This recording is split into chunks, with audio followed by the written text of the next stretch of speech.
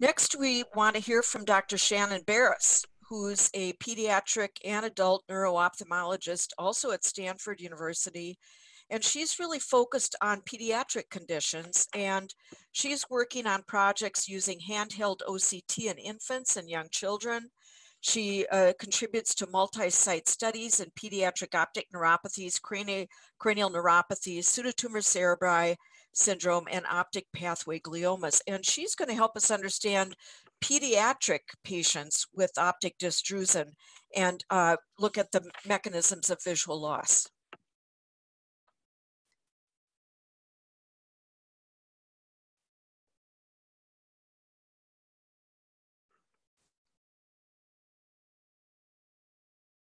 Great, thank you, Kathleen and Dr. Moss.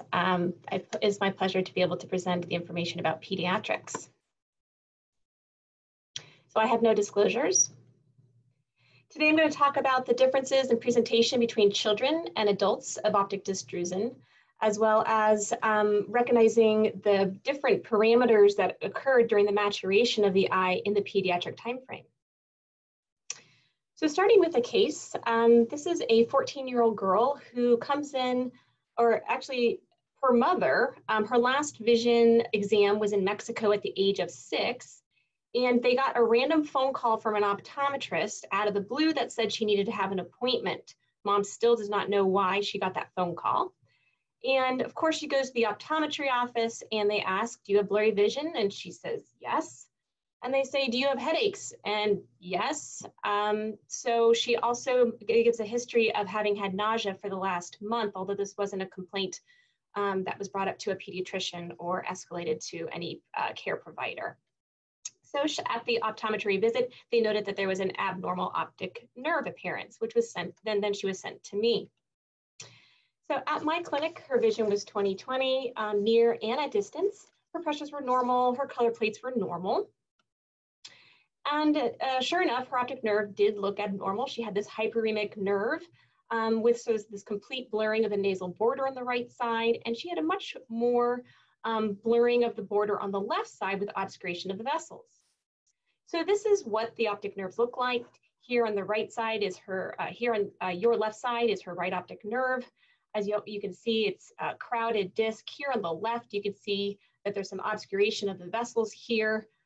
And this leads her on to essentially the tour de France of the photo suite that we all know so well. She had a B-scan, an OCT, autofluorescence, and a visual field.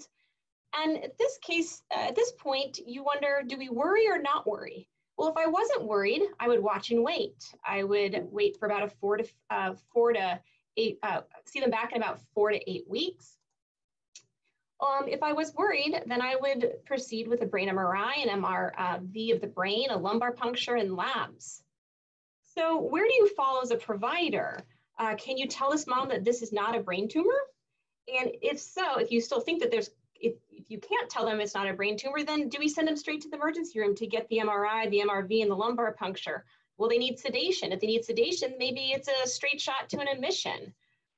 So these are the questions that here in pediatric we often are faced with. And this is not an all too uncommon scenario in pediatric neuro-ophthalmology and in pediatric ophthalmology as a whole. We often get the question of, is this papilledema or pseudopapilledema? Now, unfortunately, these kids do oftentimes come with symptoms, but sometimes they don't, and they're often prompted. Do you have a headache? Do you have nausea? And then all of a sudden now we have an 8-year-old boy who has headache when they came in just to their routine screening for their eye exam.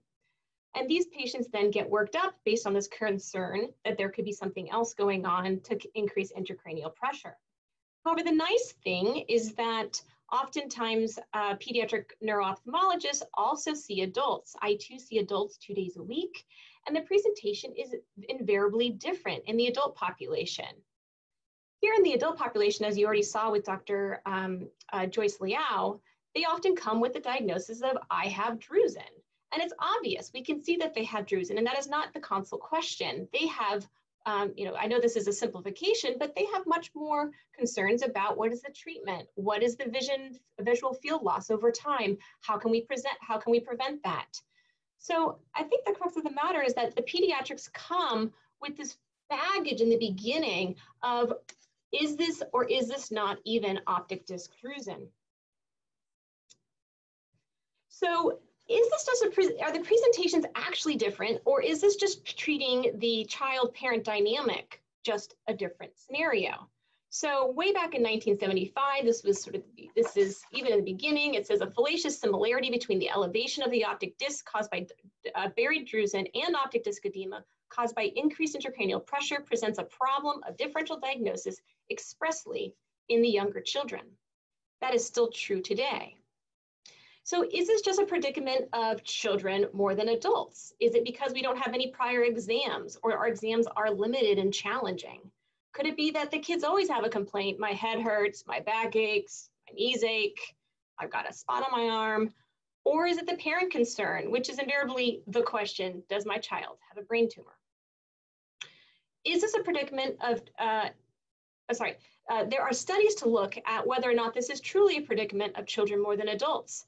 And Malmquist in both of the more recent studies show that there's more anatomical changes during the childhood period.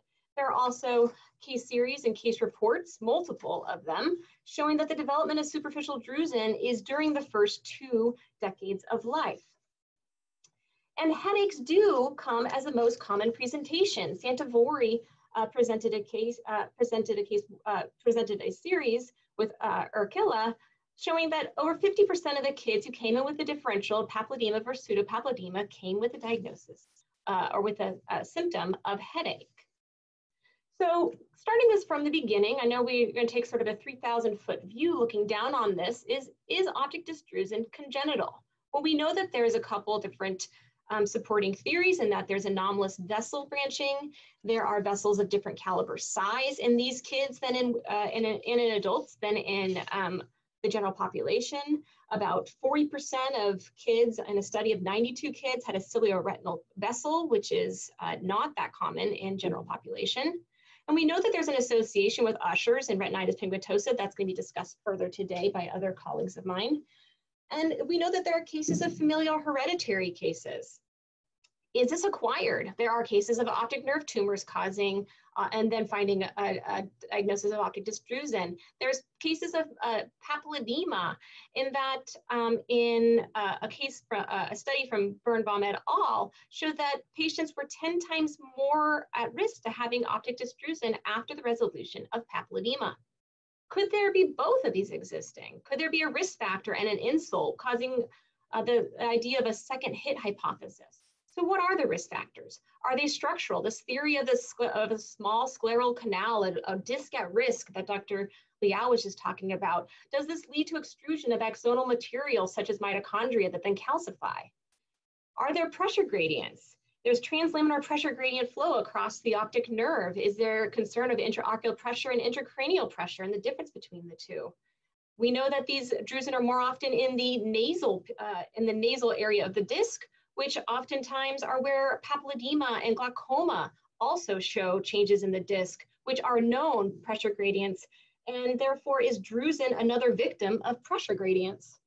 Is it metabolic? Is there a disturbance in axonal metabolism? Are there other things we haven't thought about? So I think we have to essentially start from the beginning if we're going to force the theory that this could be congenital. And of course, eye organogenesis is not my favorite topic, so we'll go quickly. But we know in the second month here over on your left, which is looking at the 44th day of gestation, the optic stalk has been formed and the neuroblastic layer of the retina has begun.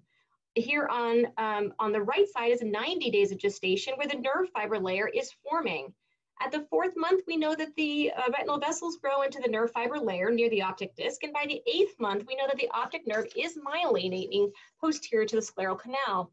So what happens in the growth of the eyes in the pediatric population? We know the axial length by about the age of 2 to 5 is about the time frame that you're closest to the size of an eye, of an adult eye.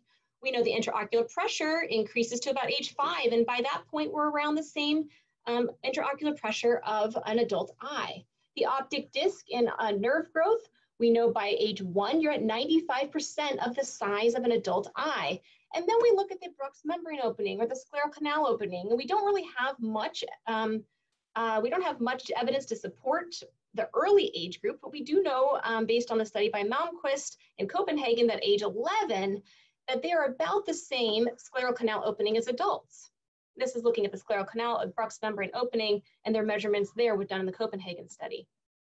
So looking back at 1993, Rimmer did a nice post-mortem study of 95 pediatric eyes, and they looked to see that the optic disc is about the same size around the age 10 as an adult eye.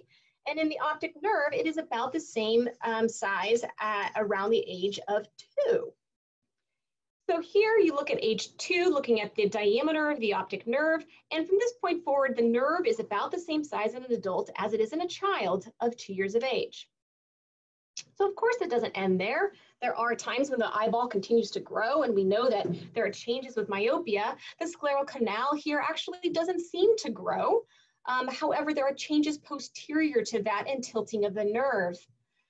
So the story, I think, gets much more complicated in terms of looking at axial length of the eye as the eyeball grows, but that's going to be discussed later on. So here's the typical timeline, if I pull it all together, of what happens in children. So we think around the age of 8, we see pseudopapilledema starting. We have some case reports of longitudinal studies in kids. Here in Friesen's study, he followed a 4-year-old kid with known pediatric with known drusen in the family, and at 4 there was no drusen by ultrasound. By age 8 there was buried, and by 12 it was faintly seen, and then superficial drusen essentially stayed the same after that. Studies also a 56-year follow-up by Malmquist looks at starting in a child at age 16 and seeing that this continues to stay the same in the adult period, essentially the 3rd decade and past. So what is going on? Is there migration of drusen, calcification, or is the RNFL melting away? So I figured we should then put a summary slide together of what the growth of the eye looks like prior to these changes in optic disc drusen. Axial length, as you can see here, around age 12 is about the same size as adulthood.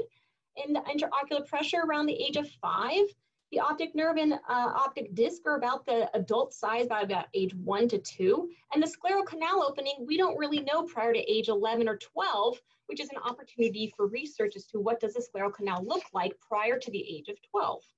So are there, that's normal development, but are there deviations from norm? The axial length, there's a couple studies looking at the differences in are there differences in axial length in children with optic disc drusen? And we found that there weren't any differences in axial lengths. There's no studies looking at intraocular pressure. And looking at the disc diameter and the size of the optic nerve, these were all in adult studies. There are no children's studies looking at this. The scleral canal opening study by Malmquist just looked and found a smaller scleral canal opening in children with disc drusen. However, in Dr. Floyd's study, out of Utah, they found that the scleral canal opening was actually larger in adults. Maybe that's actually deformation of the scleral canal as they become more superficial. So back to our case, of course, this child went on for a lumbar puncture, MRI, brain, and labs, which are all normal, was given a diagnosis of Berry disc drusen. So what are her risk factors? The only risk factors we could come up with is that she does have a smaller scleral canal opening, but nothing else. Her ICP, IOP, disc diameter were all normal. So could any of these tests have been avoided? So I'd like to end there by summarizing that pseudopapilledema comes with headaches, which is the most common presentation in the childhood period. The risk factors may be structural, but these are dynamic during the first 2 decades of life. And there is no normative data for scleral opening canal within after the age of 11, but we actually don't have any data regarding this earlier because the invention of OCT was not back when these studies were first being studied, or when these postmortem eyes were first being studied. So I'd like to end there and want to take any questions. So Shannon, unfortunately, we're out of my mic. You're good. Shannon, unfortunately, we're out of time, so we'll address questions during the discussion period. Perfect. Thank you, everybody.